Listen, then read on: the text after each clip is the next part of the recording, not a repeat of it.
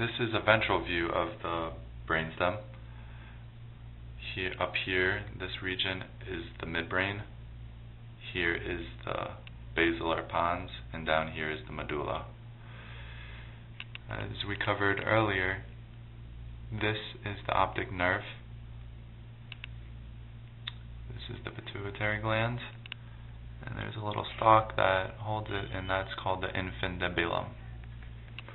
Now, it's kind of hard to see back there. These two little white balls are called mammillary bodies, those two white things. And then deep down inside there is the interpeduncular fossa, right there. These are the cerebral peduncles on each side.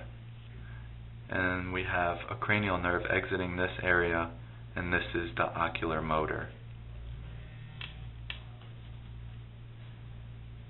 Moving down into the basilar pons, we have a couple cranial nerves that are exiting. Right here on the lateral side is the trigeminal nucleus, which the trigeminal nerves come out of. And then this nerve right here in the middle is the abducens.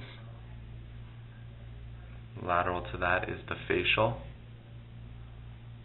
And then more lateral to the facial is the vestibulocochlear. Moving down into the medulla, we have these structures which are called pyramids. Go all the way down. And here's another cranial nerve, and that is the hypoglossal. And here on the side we have cranial nerves 9, 10, and 11. 9 is the glossopharyngeal, 10 is vagus, and 11 is the spinal accessory. In the middle right here is the pyramidal decussation. And then right in between hypoglossal nerve and cranial nerves 9, 10, and 11 is a structure called the olive.